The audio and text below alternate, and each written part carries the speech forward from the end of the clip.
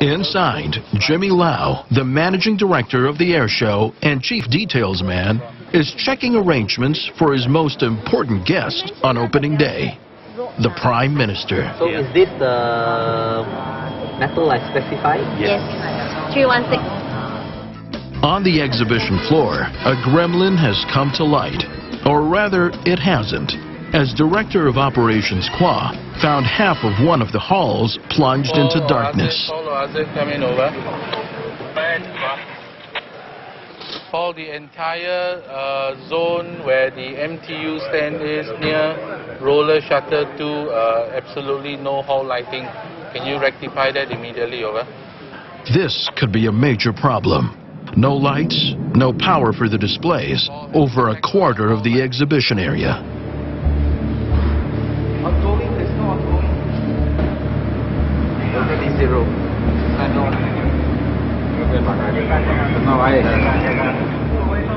It turns out the machine needs to be completely reset, which only the contractor is allowed to do, which means a wait in darkness. Not ideal for the exhibitors. Everybody's panicking right now because we are rushing to complete all the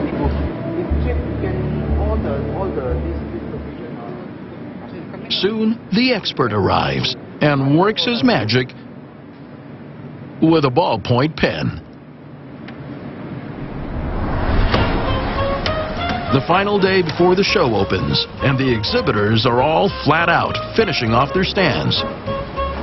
Some of the workers are feeling the strain. The theme seems to be shiny walls, even if they're just colored plastic stuck on a wooden frame. But this is the backdrop against which business can be done. A final polish with a rag gives it all that corporate sheen. The aircraft display area has been filling up outside.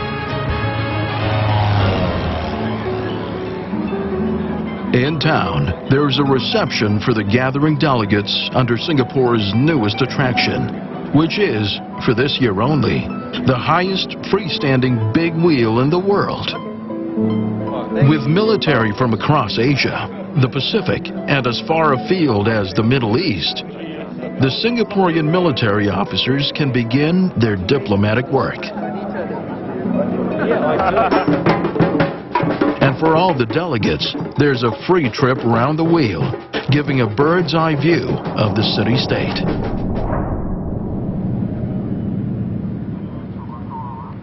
And so, without much fanfare, the brand new Singapore Airshow opens.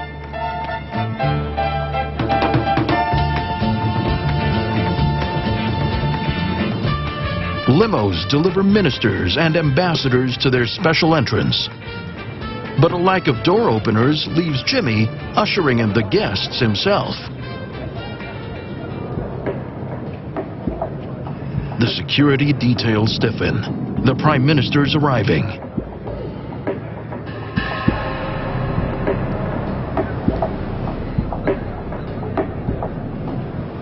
Jimmy makes the mistake of opening a door and is overlooked as the PM greets his ministers. A little later, and proper protocol has been restored.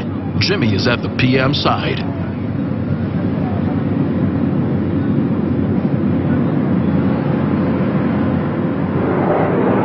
The visiting military show a professional interest in the display.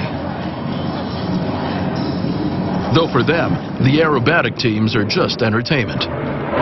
What really interests them as buyers are the capabilities of the aircraft on show. The countries of Southeast Asia don't necessarily have the biggest purses in the world, so they're looking for both quality and a good price. First up, the FA-18 Super Hornet, showpiece of the U.S. Navy. The plane, flown by the Blue Angels, it's sold on the basis of being highly versatile and highly maneuverable. And each comes with a price tag of $100 million. Then there's the Italian jet, the Alenia Aermacchi M346. It's not a combat aircraft, but a light two-seater training plane, which will set you back something like 14 million euros.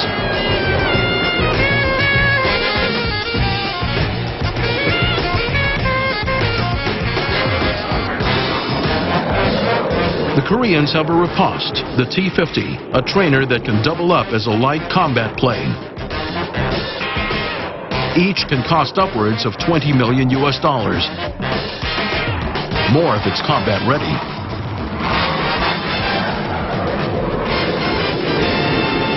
Plenty to think about if you've money burning a hole in your sharply pressed uniform pocket.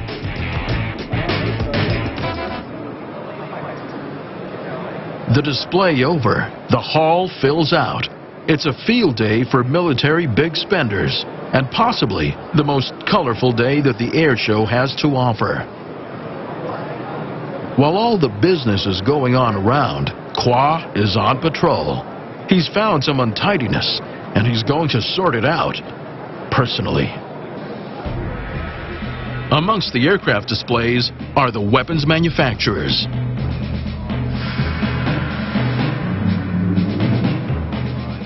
With the U.S. currently involved in 2 major conflicts, much of the weaponry that has been tested in the heat of battle has been produced by American manufacturers and appeared on the news. Like it or not, it's a selling point.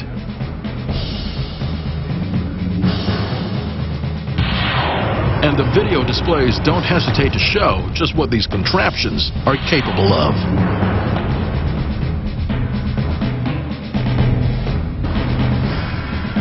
Destructive power is big business, and this sales pitch is for smart and clean weaponry. A 300,000 US dollar cross between a guided smart weapon and a cluster bomb. Its selling point is straightforward. A single-minded goal to blow up everything across a huge target area.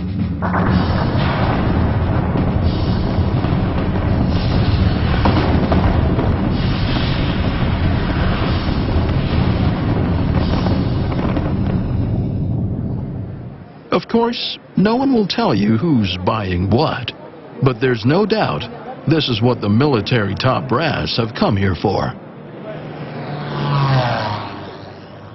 By day 2, the uniforms have dissipated. Time for the civil air companies to start vying for Asia's newly flowing business cash. Vinit Pathak is starting up a flying taxi service for the new generation of India's executives. And so he needs planes, 20 of them, around 60 million US dollars worth. So for the businessman in a hurry, access to private jets without all that tedious fiddling around with scheduled airlines is seen as tremendously useful. These are not really a luxury anymore. What you're looking at here now is a business tool. They move people around. It's a freedom machine, if you want to use it that way, because it gets you point A to point B in the quickest possible way. So Vinit's being courted assiduously by rival companies. Canadian Bombardier, owner of such brands as Learjet, gives him a tour of one of their planes. It's an ultra-long-haul jet, which only needs a maximum of 1 stop to take you and up to 18 of your friends from one point in the world to any other. Though how much economic sense it makes is a question, as the plane alone costs the equivalent of 10,000 first-class tickets between London and Sydney. Brazilian upstart rival Embraer is happy to show off its legacy. It's rather more modest in its ambitions, with a range of just over 6,000 kilometers for a similar number of passengers. But it comes at just over half the cost of the Bombardier. Vinit's needs are comparatively modest.